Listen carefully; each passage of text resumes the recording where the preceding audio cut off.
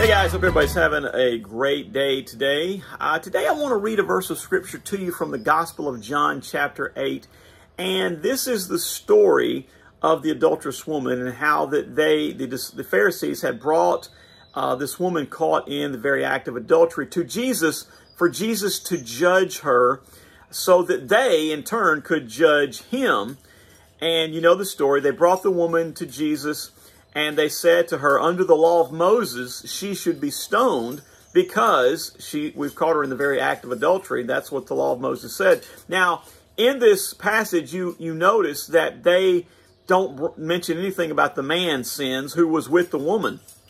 Obviously, folks, it takes two to tango, so there was a man involved here. But they had no intention of bringing any charges against him. Only this woman, because it served their purpose. Now, when they got to the end, we know the story. Jesus said, you know, he who is without sin cast the first stone at her, and everyone began to drop their stones. Before that, though, Jesus had wrote something on the ground, and then again he wrote something on the ground. And many scholars debate, like, what was Jesus writing on the ground? Some people say he was writing the names of people standing around there and some of their sins. And people that were there close enough to see that got real nervous real quick and began like, you know what? This is not that big a deal, because they didn't want their own sins to be exposed. Listen, Romans 3:23 tells us, for all have sinned and fallen short of the glory of God. This woman had definitely sinned. All the people around them had definitely sinned, and they had no right to judge her. The only person that had the right to judge her was Jesus, and he did not do that.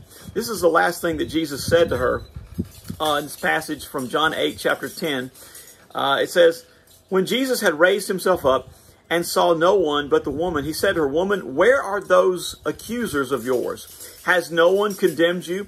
She said, no one, Lord. And Jesus said to her, neither do I condemn you. Go and sin no more. Now, there's so many lessons in this passage, but the one that I want to leave you with today is the last thing Jesus said to her, go and sin no more. Listen, we all make bad choices that lead to sin. And as we have said in the past, God understands that, but he does not condone our sin. Jesus wasn't telling this woman it was okay for her to continue in sin. He was telling her, listen, I don't condemn you, but listen, let's don't do this anymore. Let's stay away from this. Let's take steps to truly repent of this and move away from this lifestyle. Listen, there's so many things that we do when we make bad choices that lead us to sin. Can't justify any of it. God's word's very clear on these things. We know what's right and wrong. And as we've said, even though God understands why we sin, doesn't condone it. And he wants, and he's just waiting for us to move past that, repent, and turn back to him. If you got something going on in your life today, look, you're forgiven. You know, Christ forgives you. Move away from it, repent, and get back in the right relationship with him. Anyway, guys, I hope this helps. I hope that you have a great day. God bless you, and we will talk to you tomorrow. Bye.